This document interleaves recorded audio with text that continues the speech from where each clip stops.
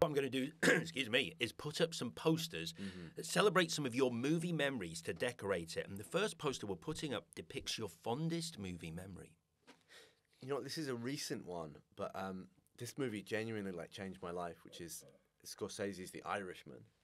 Okay. Which I saw. I didn't see it on Netflix. I saw it in the cinema.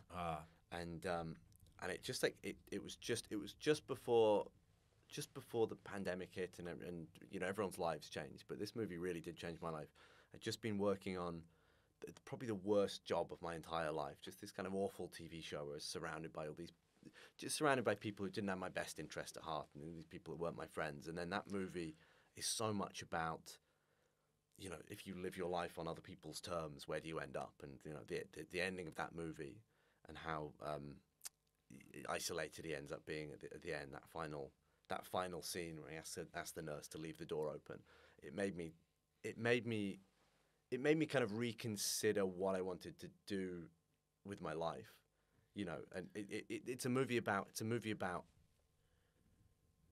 who your real friends are, and how infrequently real friends come about in your life. And you know, I've been doing kind of like jobbing TV work for the last few years, and it kind of resembled what I wanted to do as a kid when I started getting into movies, but it wasn't it, and it wasn't feeling creative anymore. And I was about to go on to another TV show, and then fortunately the world ended and we all got locked indoors, and then I made Host, which was a movie made completely with people I loved in this amazing creative space.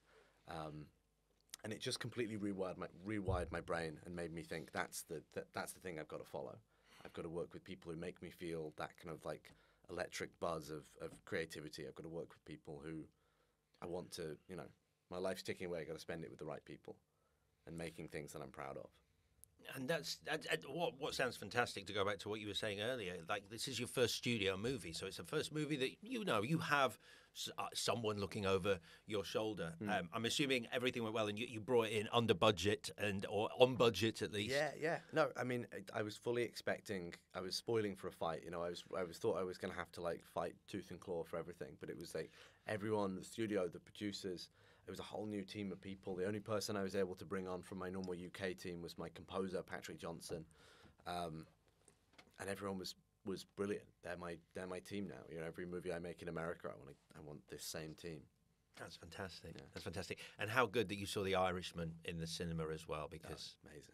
Like so many people, again, it's just a different experience on the small screen.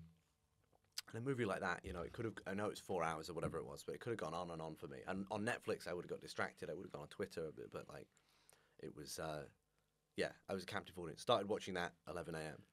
same time. It's, I think it's the